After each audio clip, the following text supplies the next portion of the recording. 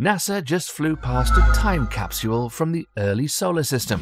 Meet 52246 Donald Johanson, named after American paleoanthropologist Donald Johanson, the co-discoverer of the famous Lucy fossil. It's an 8-kilometer long and 3.5-kilometer wide asteroid that NASA's Lucy spacecraft zoomed past at 13.4 kilometers per second. Lucy snapped jaw-dropping close-ups of this oddly shaped space rock. Turns out, it's two ancient fragments fused into one, and it spins very slowly. One full rotation takes nearly 4 years. But thanks to Lucy's insane speed, the asteroid appears to rotate in real time. This flyby is a warm-up for Lucy's real mission, exploring Jupiter's Trojan asteroids, leftovers from the birth of our solar system. Lucy's next big target, asteroid Eurybates, arriving August 2027. The deeper we go, the more we learn about our cosmic past.